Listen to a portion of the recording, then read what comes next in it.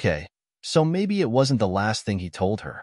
A second season of The Last Thing He Told Me has been ordered at Apple TV+.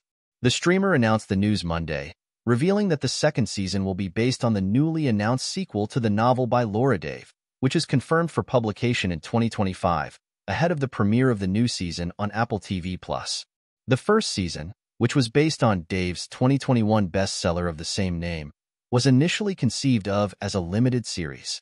It followed Hannah, Jennifer Garner, a woodturner and happy newlywed who had to forge a relationship with her combative 16-year-old stepdaughter Bailey, Angry Rice, in order to find the truth about why her husband, Owen, Nikolai Coster-Waldau, mysteriously disappeared, leaving only a frustratingly short note that read, "Protect her," in his wake.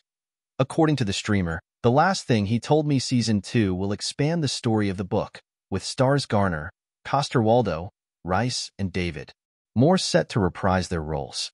Hailing once more from 20th Television and Reese Witherspoon's Hello Sunshine, a part of Candle Media, Aaron Zellman joined Season 2 as co-showrunner and executive producer alongside Josh Singer, with Witherspoon, Lauren Neustadter, and Garner also executive producing. Like so many people, I fell for Hannah on page 1 of Laura Dave's gripping novel, Garner said in a statement.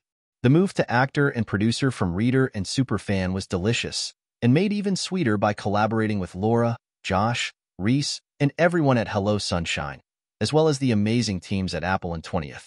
Being part of this group, not to mention part of such a stellar cast, was a career highlight for me. I'm thrilled to get to tell more of Hannah's story. I couldn't have said yes more quickly to Season 2. These characters and their story mean so much to me, as I know they do to the many who have championed our show. We're excited to give audiences even more with this next chapter. Dave previously teased to Entertainment Weekly ahead of Season 1's finale, which somewhat controversially sees Hannah decide to live apart from her on-the-lam hubby for the sake of his daughter, that, if there ever was a book sequel, Owen's reasons for leaving the way he did will become clear. What I will say is, I had no intention of writing a sequel.